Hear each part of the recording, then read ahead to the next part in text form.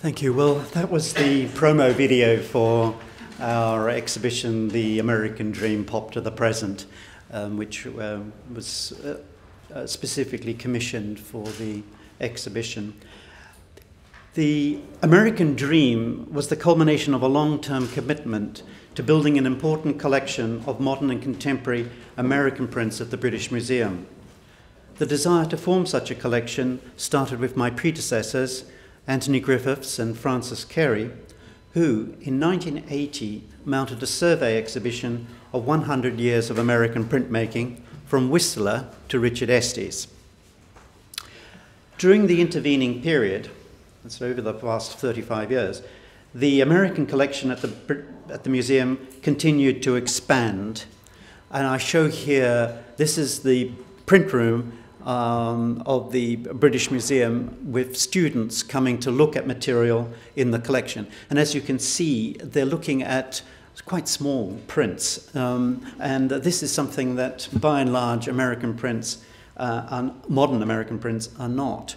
In America, size matters, and this has put on certain pressures on our storage and how we can access the material and bring them up to students who wish to see them in the Prints and Drawing Study Room.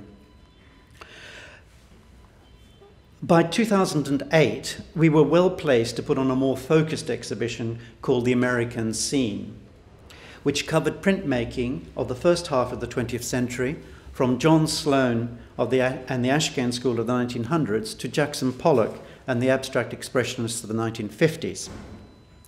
The success of this show provoked a clamour from both the public and the critics for a sequel to bring the story of American printmaking up to the present day. And the critic Robert Hughes, writing in The Guardian, reviewing the American Scene exhibition, he gave a 2-page spread to this exhibition, concluded, "How one wishes that the British Museum could improve its holdings in American printmaking from the 1960s and after." Well, it was a challenge, but we managed, I think. And in the past 9 years, we have concentrated our efforts in building up a collection that could do this justice. And so in 2017, we were able to stage the American Dream in the new purpose-built Sainsbury Exhibition Gallery just off the Great Court of the museum. This great huge space, which is like an aircraft hangar. It was the first print show ever to be held there and gave the print primacy. Both these two exhibitions, the American Scene and the American Dream, were conceived to complement each other. Both were divided into 12 sections, thematic chronological sections, with the accompanying catalogues intended to provide an historical survey of American printmaking from a transatlantic perspective. So this is, there's a certain distancing from America. This had never been attempted in London before. The American Dream covers the period from Andy Warhol and the pop artists of the 1960s to the present day. Its aim is to tell the story of American art through its expression in printmaking over the past 6 decades, from the moment pop art burst onto the New York and West Coast scenes in the early 1960s, through the rise of minimalism, conceptual art, and photorealism in the 1970s, to the practice of artists working today. It was a period characterized by the production of works of an unprecedented scale, which is one reason why the exhibition could not be shown in our regular Prints and Drawings gallery, and instead in this massive Sainsbury exhibition space. Unprecedented scale, boldness, and ambition. From the 1960s, a growing affluent middle class fed the market for prints, one that was seized upon by enterprising publishers and print workshops, with artists encouraged to create prints within the collaborative environment of state-of-the-art workshops that had just been established on the east and west coasts. During this period, artists were increasingly using the print to address contemporary political and social issues, such as race, AIDS, and feminism, as well as to comment on momentous events such as the assassination of John F. Kennedy and the first landing of man on the moon in 1969. Changing notions of the American dream run as a thread through the exhibition, from Warhol's exposure of its illusionary nature, seen in the Marilyns, to Ed Ruscha's reflections on its decay, and shown here in the final room. Throughout all these changes, America's ingenuity, enterprise, and chaotic energy remain as an abiding theme, its restless power and capacity for renewal. The British Museum version of the exhibition showed well over 200 prints. What you see here is just over about a half, interspersed with related works in other media, and over 70% of the prints came from the museum's own collection, nearly 100 of which were acquired in the last 10 years. To enable us to do this, we had to identify key acquisitions that would tell this story as cogently as possible. And so what I'm going to do now is just to show you some of the key acquisitions that were made in this period. And here is Catherine Daunt and myself, Catherine, who worked very closely with me on the exhibition, holding up one of the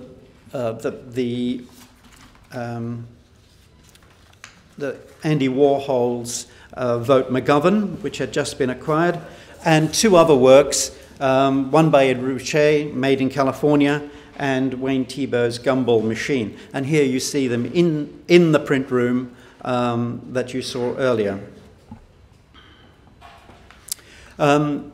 Booster was on our list, and and came in quite late in 2016, and we were able to acquire this at auction in New York. And this work, at the time in 1967, was the largest hand-printed lithograph. It shows, it's a self-portrait. It's Rauschenberg standing naked, except for his boots. He's standing in his Texan boots.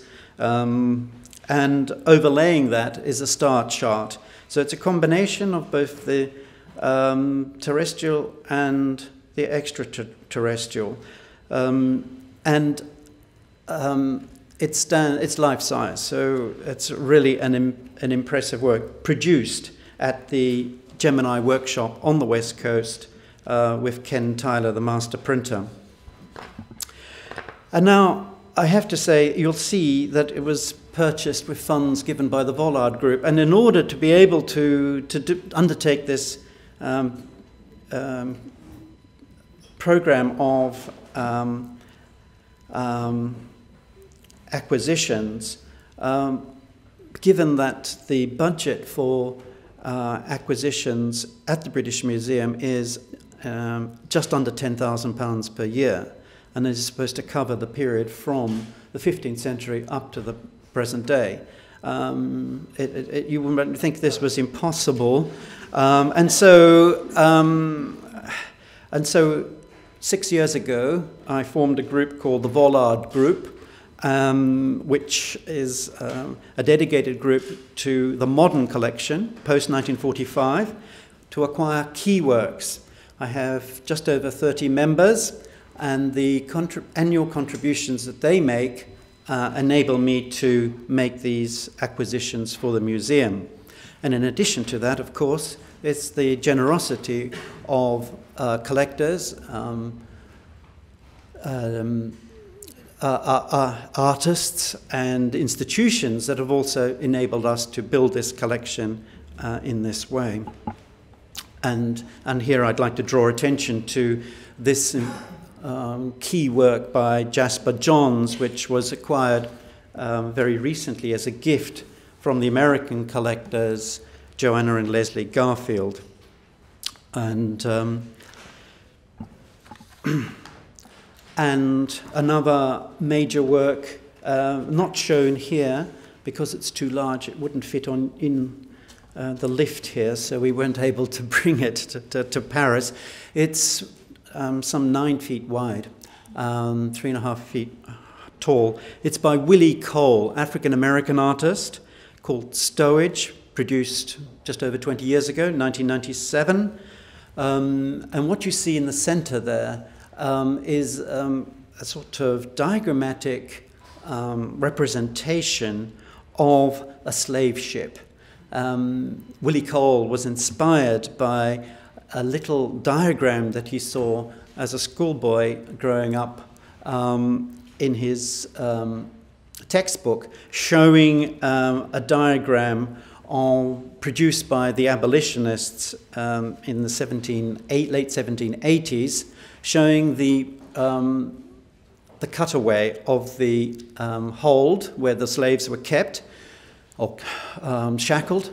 And so Willie Cole has used an ironing board in the center as his matrix, and around it are blocks of wood in which he has cut out holes and inserted the undersides of steam irons. And the steam irons, the vents from the steam irons, suggest scarification.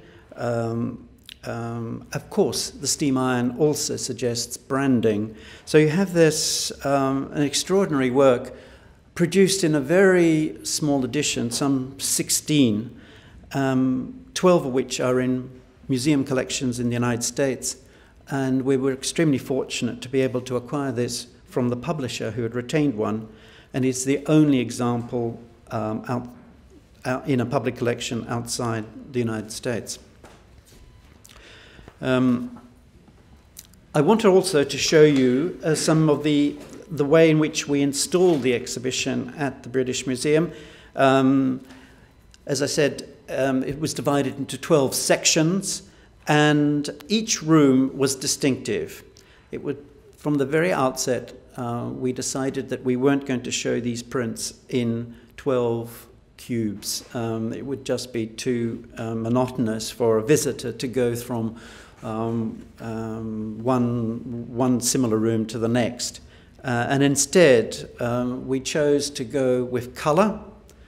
And this is the opening room, pop art, with the electric chairs on the left, the great Rosenquist F111, which was given to the British Museum by Dave and Reba Williams in honor of Anthony Griffiths for his years of service as its keeper. And you'll also see up here, up in the upper right corner, a sculpture by Klaus Oldenburg, which we borrowed from the Tate. And we wanted to show the interrelationship, where possible, between these prints and paintings and sculpture and neon, in the case of Bruce Nauman, here and there throughout the exhibition, to show how artists were pursuing their imagery across media. Here is a few, the section called The Three Giants of American Printmaking. All three artists, Jasper Johns, Robert Rauschenberg, and Jim Dine, all began in 1960. Initially at the Universal Limited Art Editions on the East Coast with Titania Grossman, the print publisher, and then later, from the mid-60s, many of them worked with Ken Tyler at Gemini in Los Angeles on the West Coast. We borrowed too for the exhibition in London, and we had very generous loans from the National Gallery of Art, Washington, which has the entire Gemini archive, And here you see the colour numerals produced by Jasper Johns, the Klaus Oldenburg's profile airflow, and one of the textile hoarfrosts by Robert Rauschenberg. The variety of production at the Gemini workshop and the ambition and boldness is something that really characterizes the works from this period. The West Coast was also a very important theme, and here we went for orange on the walls to tie in with Made in California, which you saw in the third slide by Ed Ruscha. We also included artists' books, a few of them, the key work by Ed Ruscha, 26 gasoline stations, and also every building on the Sunset Strip. And there you see the Sunset Strip stretched out in that vitrine. Another feature of the exhibition was the inclusion of documentary material in the forms of clips, newsreels, which was about a third of the way through the exhibition, so people could get a sense of the context in which these works were produced. And there would be a work from the exhibition, or a detail such as the Emma Amos on the left, and something comparable on the right, something that would speak to it, as in this case, Martin Luther King. The exhibition, as I said, each room was unlike here, where the space is given. Here we had to construct each room with a space with an attempt to show works backwards, going back, looking back, as well as forward, and also across. Here in the minimalist conceptual room is a sculpture by Al Taylor, which we borrowed from a collection in Munich, private collection, and two works, one drawing and one print by Al Taylor, which connect with this hanging puddles. And minimalism here with a stack of Donald Judd woodcuts on the wall on the right. And then, having gone through the principal art movements, the last third of the exhibition considered certain presiding themes, politics and dissent, and this is, here it opens with Andy Warhol's Vote McGovern, Chris Burden's Atomic Alphabet, Jim Dine's Drag, The Mao by Andy Warhol. AIDS was an important theme. Also, works that we either borrowed or had purchased. David Wojnarowicz on the projecting side there. Keith Haring, obviously, on the left, we borrowed from the Victoria and Albert Museum. And at the back, the very big Kiki Smith, called Born, which we purchased for the collection. And here is a group of works, some borrowed, some purchased. The upper two, May Stevens purchased for the museum, and Kiki Smith's Born. The other two, Louise Bourgeois, on loan to us from a private collection, which is coming to the museum. And that's also very satisfying, that working with particular collectors who have promised their collections to the British Museum, which is a really a very good strategy, because it means that one doesn't have to focus on those areas when you know that eventually these will come to the collection in time.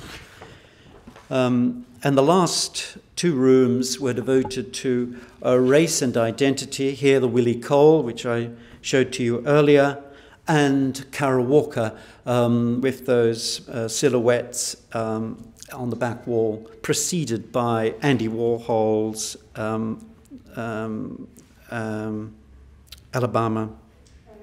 Birmingham Race Riots in Alabama. That work we borrowed from, we don't own, and we borrowed that from the Warwick University Art Museum. And then lastly, the signs of the times. And you'll see here how there is a cutaway. You could see on that back wall there, you'll see two rusty signs by Ed Ruscha, which are in the exhibition and here, and also his ghost station, which is a reprise of his famous work, Standard Station, which we had borrowed from the Museum of Modern Art, New York. And we devised it in such a way that we could, at the end of the exhibition, there's a cutaway to look back through to the Standard Station and make that connection between 1966, the period of great optimism, can-do, and perhaps a more muted reflection on things today. I mean, Ed Ruscha understandably doesn't declare his intentions, but the ghost station, which is a inkless embossed print by a special method of making done in Los Angeles, does reflect, I think, the end perhaps of fossil fuel, the closure of gasoline stations, the sort of sense of change.